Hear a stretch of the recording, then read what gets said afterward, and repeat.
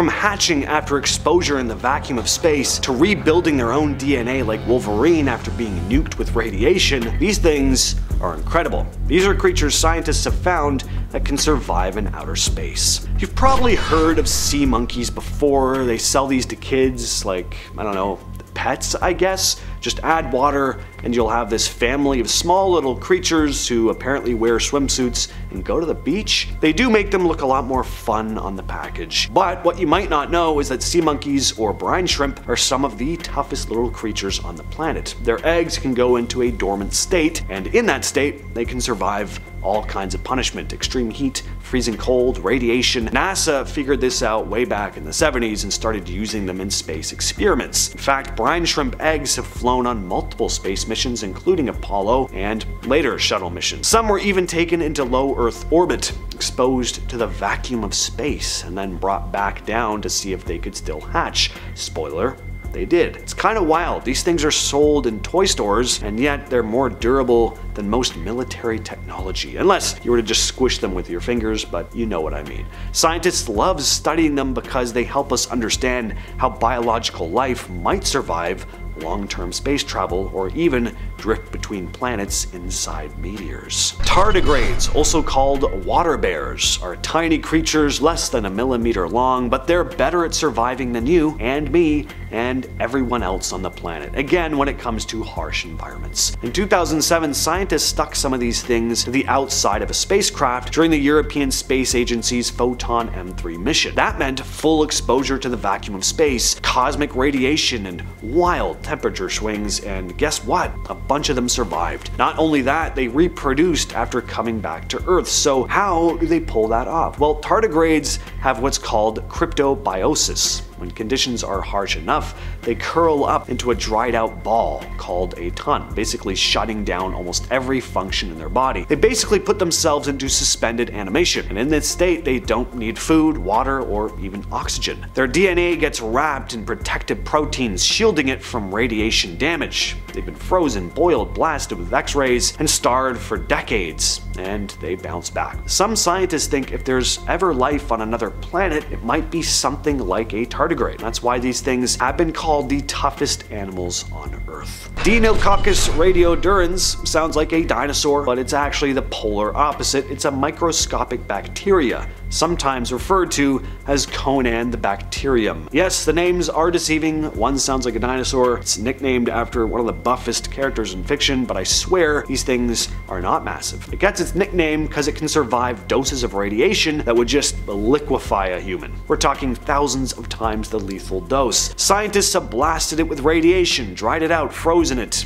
even dipped it in acid, and it survived every time. The secret lies in its DNA repair system. When radiation tears its genetic code to pieces, Conan just calmly puts itself back together. Its cells have multiple copies of DNA, so if one gets damaged, it uses the others as a blueprint to fix it. Basically, it has Wolverine's healing factor, which I think would be a more apt nickname: Wolverine Bacterium. Last time I checked, Conan the Barbarian can't grow back limbs, but I digress. Obviously, space is no problem for these things. In 2015, researchers sent it into low Earth orbit, unprotected, for over a year. When they brought it back down, it was still viable. Some experts believe bacteria like this could attach to asteroids or space dust and then travel between planets, a theory called panspermia. If anything ever manages to colonize Mars, it might not be us first. It might be Conan the Bacterium. Alright, now for something with actual limbs that we can see with the naked eye. The midge.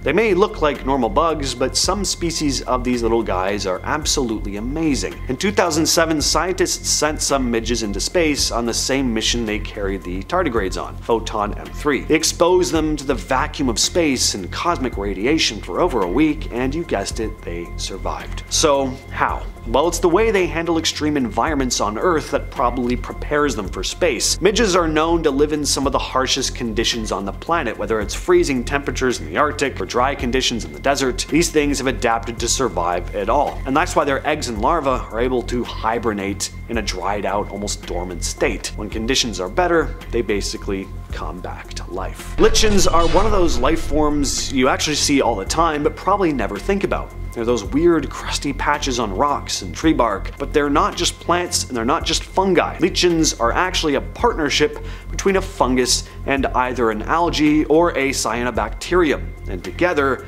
they're pretty tough. In 2008, scientists launched a bunch of lichen samples into space on a mission called Biopan 6. They exposed them directly to outer space, and when they brought the lichens back to Earth, they were still photosynthesizing. Like, as soon as they hit sunlight, they just picked up where they left off. The reason they survived is because lichens are built for hardship. They're used to living in places like Arctic tundras, hot deserts, mountain cliffs, so their cells already know how to hunker down and conserve energy. When you've been training on some of the harshest conditions imaginable on Earth, space is just another challenge. Scientists love these things for that exact reason. They're like a living model for what might survive on Mars or the Moon. Bacillus and Clostridium species can form spores, tiny rock-hard capsules. These spores are dormant, super tough, and able to survive insane conditions like heat, radiation, and total vacuum. Back in 2008, researchers launched spores of Bacillus and Clostridium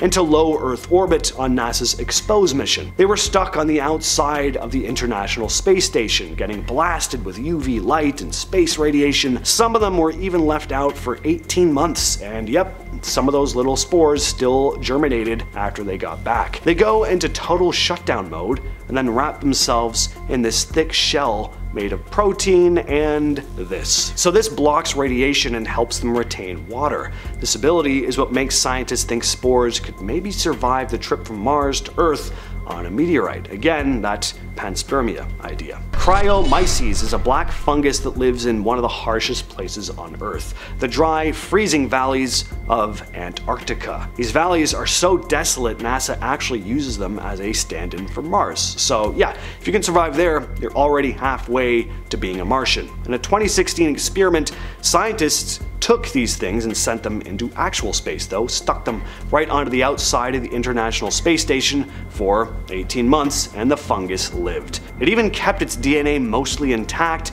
and could still grow once it got home. Cryomyces are packed with melanin, the same pigment that protects human skin from UV rays. Only this fungus cranks that up to 11. The melanin in Cryomyces helps absorb radiation and neutralize reactive particles that would shred most living cells. On top of that, its thick cell walls help keep it from dying out or breaking apart in space. Next on the list is Halomonas titanica, or titanicae. This one's not a space traveler yet, but it's still living in an environment that would kill most forms of life. This is a type of bacteria that's been discovered eating away at the metal hull of the Titanic 12,500 feet under the ocean. Down there, the pressure is over 380 times what it is at sea level, and there's no sunlight, barely any oxygen, and the water's freezing cold. In other words, a nightmare for most life forms, but not this bacteria. What makes H. titanica special isn't just that it survives those brutal conditions, it's built for them. It feeds on iron and slowly breaks down the Titanic's metal, forming these weird icicle-like formations aptly called rusticles. Scientists think the Titanic will be nothing but a rust stain in a few decades, unfortunately, thanks to this bacteria. But researchers are studying it to understand how it could help with what's called bioremediation, which is the process of using living organisms like bacteria or plants to clean up pollution. Imagine using bacteria to safely eat away at old oil rigs and shipwrecks and even waste left in space. So if you've ever seen a weird blob of jelly on the ground after it rains and wondered what the hell it is, well, it's star jelly, aka nostoc. It's a cyanobacterium, an ancient type of life form that's been around for over 3.5 billion years. When the environment gets too dry or too cold, it dries up into a kind of dormant state, basically goes to sleep and shuts down most of its normal functions. While it's in this state, it can survive without water and is protected from things like heat, cold, and radiation. When things finally improve, like when it rains, it wakes back up and starts growing again. Not an animal, not a plant, not a fungus, slime mold is basically this brainless blob that can solve mazes? Yes, it looks like something out of an 80s horror movie, but it's one of the weirdest and most intelligent forms of life on Earth. It has no brain, no nervous system, and yet it can solve complex problems like finding the shortest path through a maze. It's nuts. Scientists have used it to model transportation networks because it's that good at efficiency. But what makes it a good candidate for space is that it thrives in darkness, doesn't mind radiation, and it can enter a dormant state when the environment gets too harsh. In 2021, slime mold was sent to the International Space Station in an experiment to study its behavior in microgravity. It didn't just survive, it kept moving, growing, and navigating its surroundings like it was still on Earth. Some researchers think it's one of the best examples we've got of how simple life might survive and even think in space. It may look like a puddle of rotten mustard, but this stuff is tough and surprisingly clever. And that's gonna do it for this one. I will catch you, yes you specifically, in the next video.